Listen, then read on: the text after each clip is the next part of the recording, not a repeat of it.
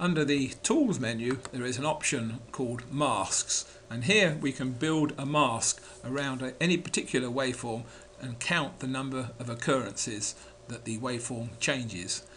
So in this example we're going to build a mask around a narrow pulse, but occasionally a wider pulse occurs. So we want to see how many occurrences of the narrow to the wide pulse occurs.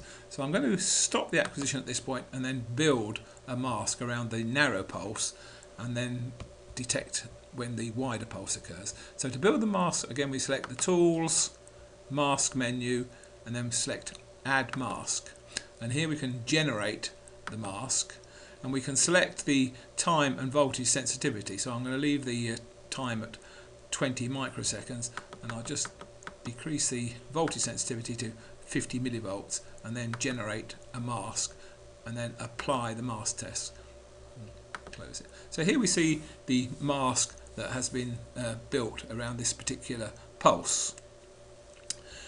We can again stop and start the acquisition here. So I've just cleared the acquisition. So at the bottom now we have a table, and we can see the number of occurrences of the waveform that has been acquired. So I'm going to run the acquisition and acquire some pulses. So we've just run it a couple of times there. So there we've seen 10, 16 captures, etc. But we can see how many are failing outside the mask. So if we could stop at that point. So here we can see there's been 41 occurrences of the capture, and 20 of them have failed, have been the wider pulse. So in fact by running this test we can see that it's about a 50-50 split between the narrow and the wide pulses.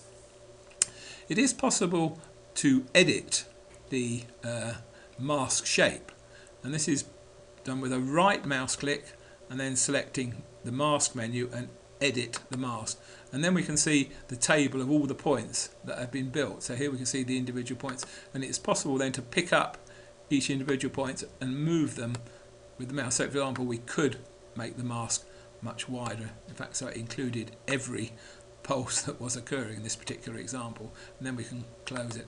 If you needed to change the lower mask, you can again select that.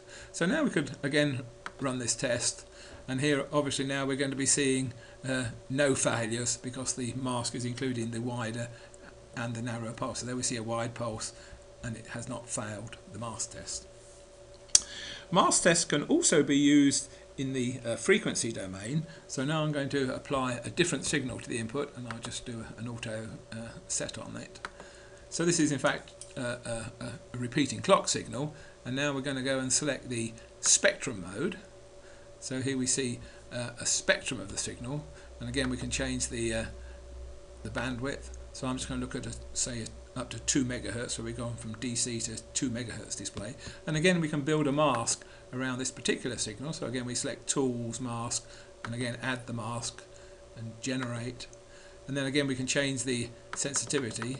So I'll change the sensitivity down to 20 kilohertz and again use 50 millivolts, and then generate a mask and apply.